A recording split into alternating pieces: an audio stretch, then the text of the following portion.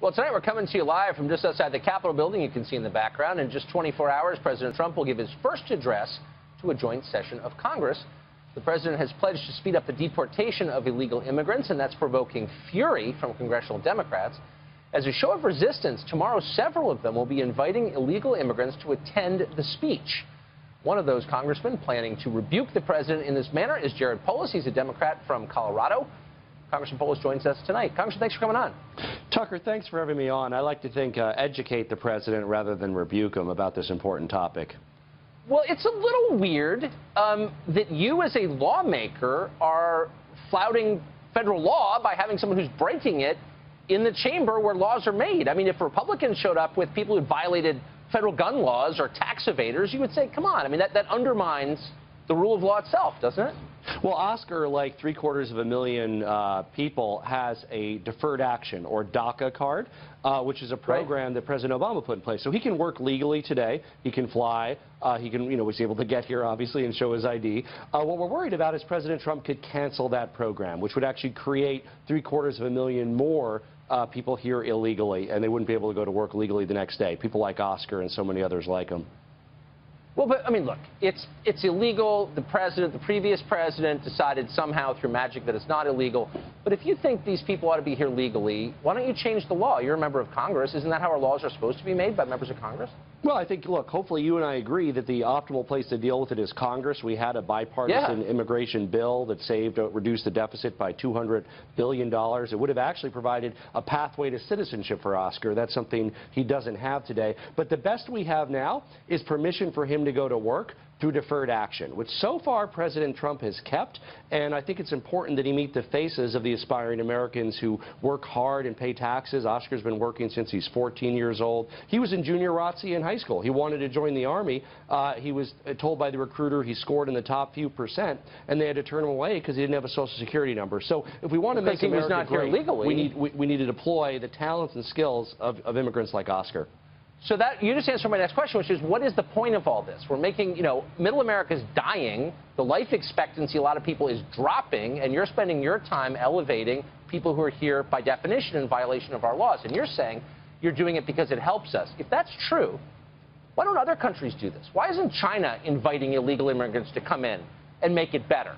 Why isn't Mexico doing that? No other country is doing this except us. If it's really a good thing, why aren't they doing it? Well, I'm a fan of finding out ways to do it legally, but the truth is, when you look at important industries in our economy, like agriculture, like the tourism industry, we need people here who are able to work those jobs. Oscar's been working full-time since he was 14 years old, works 2 jobs. He has 3 siblings that have all been working from a young age.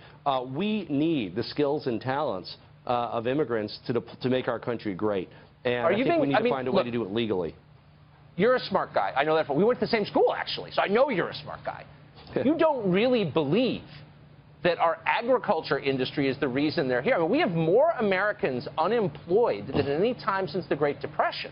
There's not a labor shortage in this country. We have just the opposite of a labor shortage. We have a surfeit of Americans who have no jobs. So that's why we're bringing in low-skilled labor, because no one else will do it? Is that really your argument? Look, Oscar is a small businessman today. He's created 6 jobs for Americans with his own small business. A disproportionate share of entrepreneurs and founders of companies, large and small, are immigrants. So if we want to grow jobs here, we ought to be able to attract the best and brightest from across the world to deploy their talents in our country and create jobs. Wait, but you're making... Wait, no, hold on, Congressman. You're making 2 arguments that are mutually exclusive. You're saying we need to bring in a lot of people with no skills and low education to pick our fruit. Our agriculture industry needs them. And then you're saying we need people to come in to start new businesses across the board. But the overwhelming majority of the people who come here, the overwhelming majority are low-skilled labor. And we don't, demonstrably, we don't need that.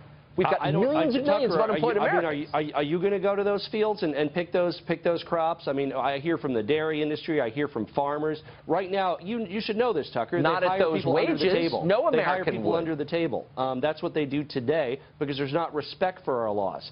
For our laws to have respect, we need to align them to the actual needs of the economy. The economy and the invisible hand are a powerful force. You can only deny them so long. We need people to support our quality of life and to support our economy. And the immigrants are an important part of that. We need a serf class. So when did Democrats, liberal Democrats, find themselves on the side of employers hoping for more low-wage labor to exploit? I thought Democrats were supposed to be protecting those people like Cesar Chavez did.